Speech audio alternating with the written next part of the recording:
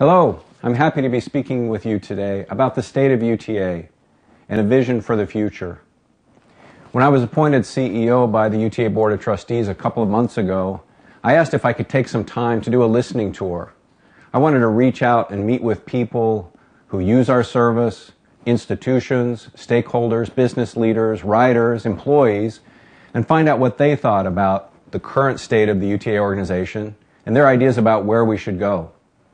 I've met with hundreds of people across our service area, and I've ridden all of our modes of service and have had just a wonderful time meeting people and talking to them about how they use the UTA service to live their lives and get where they want to go.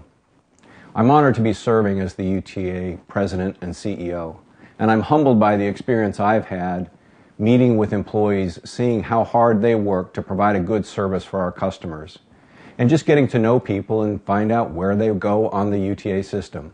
One of the people I met, I'll call him John, was on an early morning bus trip out of Salt Lake City. John's in his mid-50s, African American. He was on his way to work. The first thing he told me was, well, I like the UTA. It's reliable, the drivers are friendly and helpful, but it doesn't go early enough. It seemed awful early to me. It was just after 6 in the morning.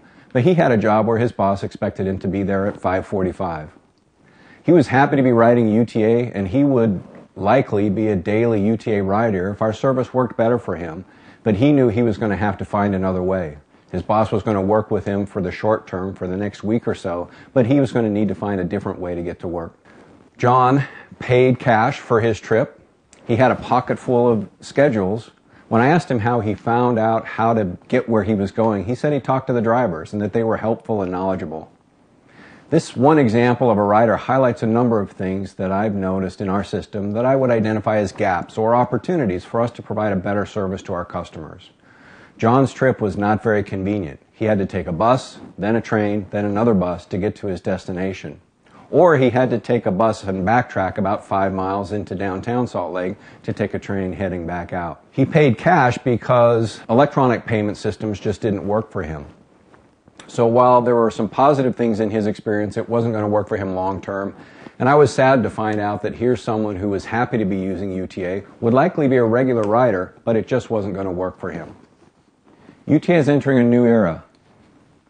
The era of our large capital construction projects is behind us. I'm going to be telling the straight truth about where we are today, but I want to leave you feeling optimistic and excited about a future for our agency. I want to create a vision for UTA that people can like and be proud of and support. A vision of an agency that's a leader and an innovator, but focused on the customer experience. In my listening tour, there were 3 themes that came up, and I'm going to use those themes to organize my description of the state of UTA and our vision going forward. The 3 themes I want us to focus on are people, money, and service. So let's begin with people. One of the things I found on my listening tour is that people want UTA to succeed. Our riders want a service that works for them, and they want more and better service. Stakeholders across the service area, including business leaders, education institutions, human service providers, rely on UTA to accomplish their mission. Since UTA was formed in 1970, our population has tripled from 1 million to just over 3 million now, and it's going to double again in the next 20 or 30 years. The people who ride our system have also changed over time. We see now that our riders tend to be younger. 59% of our riders are between the ages of 18 and 35. We've seen that the percentage of riders who have driver's licenses has dropped from 85% just 5 years ago to about 71%. Tend to come more from the lower part of the economic spectrum, tend to use transit for lots of trips, not just for getting to school or getting to work. And they have travel needs that take them all over our service area, not just into central business districts. We have excellent partnerships with our stakeholders across the region. Our partnerships with the Department of Transportation and with municipal governments are very strong. We're fortunate in Utah to have a great relationship between the Transit Agency and the Department of Transportation, and the metropolitan planning organizations do a great job of keeping all of municipal governments working on the same page and working toward the same vision. UTA is fortunate to have a strong workforce, dedicated professional people who know their jobs and care about providing a good service to customers. When we compare the levels of professionalism and customer service that our bus operators give to other transit agencies in our benchmarking peer group, we find that consistently UTA operators provide a higher level of professionalism and customer courtesy. But I also heard that sometimes our employees are frustrated. They're not able to give the level of service they would like to give because sometimes things don't work right in the organization or they're not supported the way that they need to be. So when I think back to my conversation with John, he reflects some of the changes in our ridership. He wasn't headed to the downtown central business district, he was headed the other direction. He needed early morning service, and I hear from people they need late night service as well. He was paying with cash, and so all of our electronic systems were not providing a solution that worked for him. Fortunately, John was able to get the help from our bus operators to figure out our system. But he also is a good example of how complicated our transit system can be for someone to figure out how to get to their destination. Some of the gaps and opportunities I identified in the area of people include the need to provide more and better service. It includes our need to better support those employees who serve the customers to make sure they can give the best service possible. There's an opportunity for us to continue to broaden and leverage our partnerships with external stakeholders. So some of the initiatives that we'll be undertaking in 2017 include expanding our opportunities to engage with the public, to provide information more easily about changes that are coming, about how we make decisions at UTA, and providing a better and easier mechanism for the public and customers to give us input and feedback about things they'd like to see done better or differently. In the people area, we're still going to be focusing on our employees, making sure that we have competitive pay and benefits and that we provide development opportunities for them so they know how to do their job, and if they're interested in advancement, they have a path to advance through the organization. We'll be reorganizing all of our personnel functions under a chief people officer and making structural changes in the organization to better align our management to support those who serve customers. We'll be looking for opportunities to expand our partnerships with our external stakeholders. And a couple things that are getting ready to be launched include our Tiger grant-funded First and Last Mile project. That's a lot of words, but what it means is we're going to be working with 26 cities and 6 counties to provide improvements for people to get to transit. It could be things like sidewalks and curb cuts, pedestrian overpasses, bike lanes, shelters, stops, all kinds of ways to make it easier for people to get to and use transit safely. Another partnership that I'm excited about is the Transportation Land Use Connection Program with the Wasatch Front Regional Council. This is a program where we will be partnering with Wasatch Front to provide resources to cities to plan areas in their city around transit, to make a transit station or a transit-oriented development what the city really wants and needs in their area. Let me now move on to talk about money. Currently, UTA has a number of financial strategies that we've been engaged in to get through the end of our construction program, get through the economic recession of the last few years. But I would characterize some of these financial management strategies as unsustainable. These are not things we would want to be undertaking over the long term. So while we have some financial strategies that we need to transition out of, I'm confident that there is a path forward, but this path will require discipline and focus. UTA relies on sales tax for most of our funding, for operations, capital, for most of the things that we do. The current level of sales tax funding for UTA is between 0.4 and 0.6 of a cent for every dollar. If we compare that level of funding to what's in the region's long-range transportation plan that's developed by the cities and counties, that plan anticipates that we would have a full cent per dollar by 2017. So our current funding is about half of what was anticipated in the long-range plan. It doesn't look like we're going to get to a full cent by 2017, and so we're going to have to make some adjustments in what our expectations are for transit service and transit projects in this region. When we get to a full cent, we'll be on par with many of our peers, such as Denver, Dallas, Houston, who have been at a cent or more for many years. The next area of concern for me in our management of money is debt.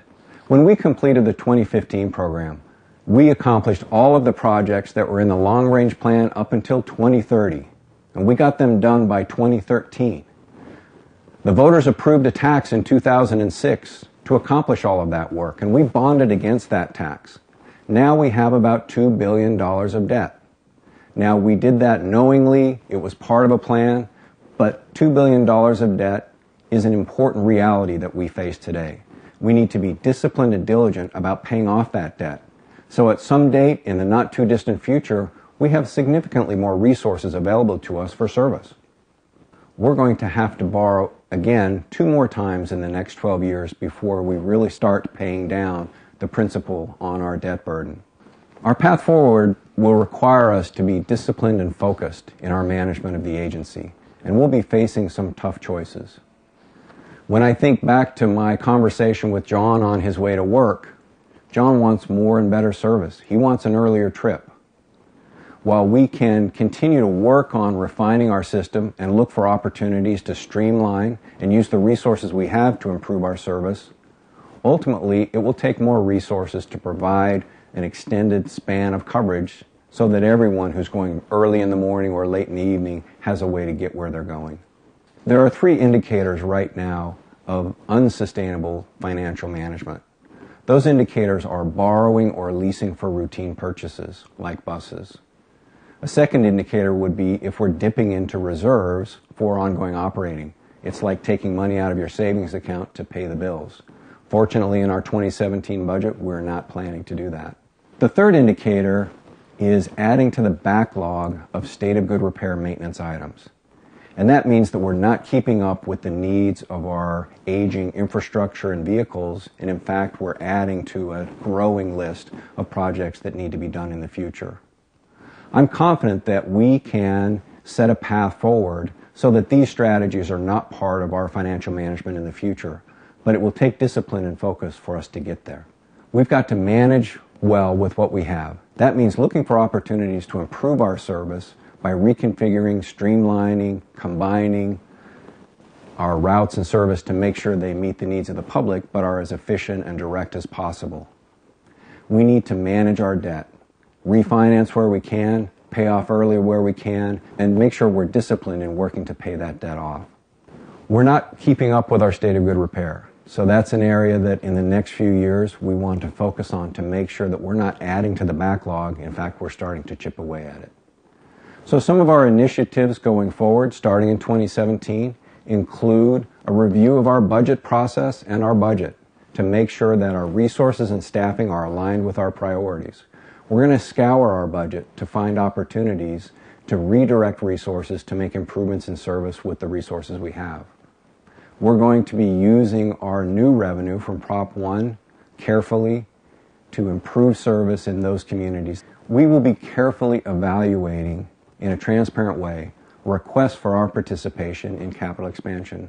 The days of UTA being able to bankroll new projects and all communities had to do is get in line and be the next one are over. It doesn't mean we're hanging up the close sign. In fact, we want to be a partner, we want to be a helper, we want to apply all of our expertise to help these communities get what they want and what they need from the future. But doing so in a way that doesn't compromise our service or our ability to maintain what we have. Lastly, we want to make sure that we maintain our infrastructure, our vehicles, our facilities, that we don't let our system degrade, slow down, or have work stoppages because we've let things get so far out of hand we have to close down part of the system. Maintaining our system as we go along is the most efficient and least disruptive way to manage a transit network. So now let me talk about service. I heard on my listening tour that people want more and better service. I heard that UTA has strengths in service, that we provide a safe, reliable, and efficient service. And I've heard that we have opportunities to innovate, to provide alternative service models through partnerships with others. Service means everything from getting John to work on time, to providing information that allows customers to navigate the system, to making it easy to figure out how to plan your trip in the first place. UTA has several strengths in providing service. We're a safe operation. We're recognized in the industry for our performance and efficiency. We provide more miles of service for the dollar than most of our peers, according to the National Transit Database. We know that our riders want more service, more direct service, more service that's faster. We know that our customers are going to a lot more destinations than just work and school. They want better connections throughout the network. And they want service that's earlier and later in the day. We have an opportunity to improve our customer service in the area of customer information. Most customers will interact with us first through our website, and they'll use a mobile device to do so. We need to make sure that that works and is simple and convenient, easy to understand. We need to find ways to make it easier for our customers and for the public to interact with us, to give us suggestions and input for how to make the service better. We need to find ways to provide alternative services, to extend UTA's reach by partnering with human service agencies, nonprofits, and transportation network companies like Uber and Lyft. We need to find ways to make our fare system simpler, easier to understand, and easier to use. And we need to make sure our ticket vending machines are working reliably. So some of the initiatives for 2017 in the area of service include doing more and better with what we have. For example, the improvements that we have planned for ski service starting in December this year provide 35% more service with only 10% more resources. We can do the same kind of exercise in other parts of the system to provide a more direct, convenient service with the resources we have. Secondly, we have initiatives in 2017 to further use the new money available through Prop 1 to improve service in Weber, Davis, and Tooele County. We'll be working on simplifying and streamlining our fare system and improving the reliability of our ticket vending machines. And we'll be working to improve the customer experience with better signage and improved Wi-Fi on FrontRunner. So in closing, we have an exciting and positive future for this agency and for the communities we serve. With our focus on people, money, and service, we'll be able to face the challenges of the future. Lastly, what's been most rewarding for me is to talk to people who care about UTA. And so I'm going to make sure that listening is part of my habit, part of my routine week in and week out, because it's energizing for us to know how important UTA is to the communities we serve and to the people who ride us. I'm excited about a future where John can get to work on time, has a system that's easy to use, affordable, and convenient. I know that people like that want to use transit every day. So going forward, I will keep a steady hand on the wheel. I'll make sure we keep our focus and our discipline in how we manage the organization. I'll continue to listen and learn from our stakeholders, customers, and I'll continue to look for ways to forge partnerships with people who can help us and who we can help accomplish their mission. So thanks for all you do. I'm proud to be part of an organization that's made up of such professional, dedicated, and hardworking employees. People who go out of their way to provide a positive customer experience. There are lots of parts of the UTA organization, and every little bit matters. Whether it's in maintenance, or supply chain, or operations, or customer service, all of those pieces have to work well together for our customers to have a good experience. And I'm happy to hear from our customers that they recognize the hard work and dedication that our employees have. Our future is bright. I'm optimistic about our future because of the employees we have at UTA. And I'm working hard to make sure we align our organization to support our customers and the employees who serve our customers. Thanks again for all you do.